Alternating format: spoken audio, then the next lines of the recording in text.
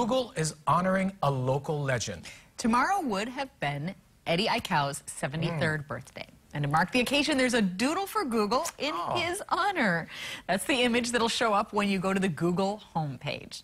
Features an image of a big wave and the well-known surfer and Hokulea crew member. Fantastic. He disappeared at sea in 1978 when he went for help after Hokulea capsized on a voyage to Tahiti. The rest of the crew survived. And Eddie's heroic actions are honored and remembered to this day. Right on Google. Very neat.